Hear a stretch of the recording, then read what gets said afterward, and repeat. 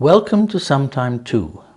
Today we're working with page 15 and the lesson is called Numbers 12. We're going to talk about multiplying by 15. But before we practice multiplying by 15, let's practice dividing by 2. Strange, eh? If we divide by 2, the answer is half the first number.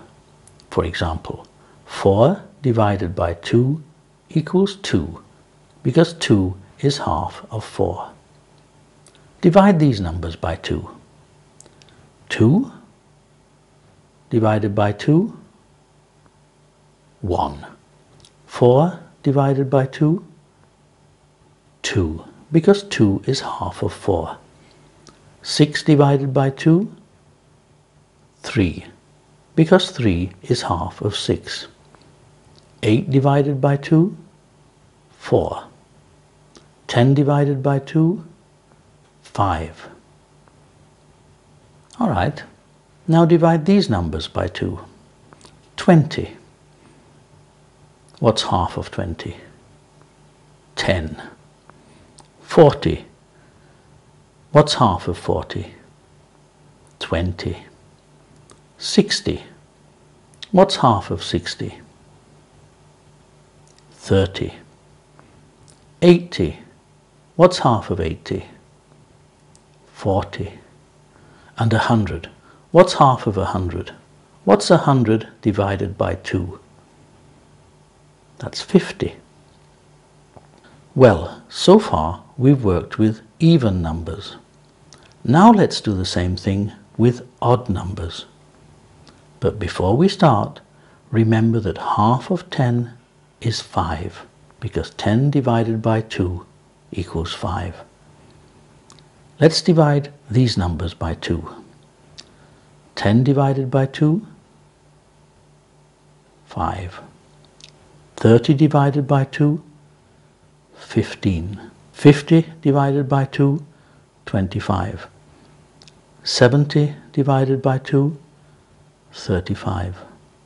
90 divided by 2, 45. But as usual, it's easier to divide the problem into smaller problems, like this. Let's take 50 divided by 2. Well,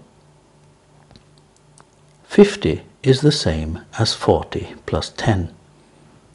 So if we first divide 40 by 2, we get 20, and then we divide 10 by 2, we get 5, and we add the 20 and 5 together, we get 25.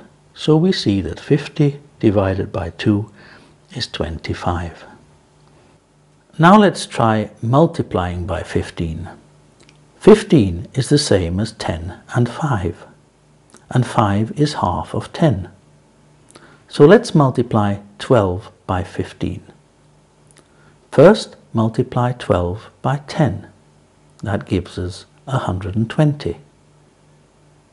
Now we said 5 is half of 10, so half of 120, that's 120 divided by 2, is 60.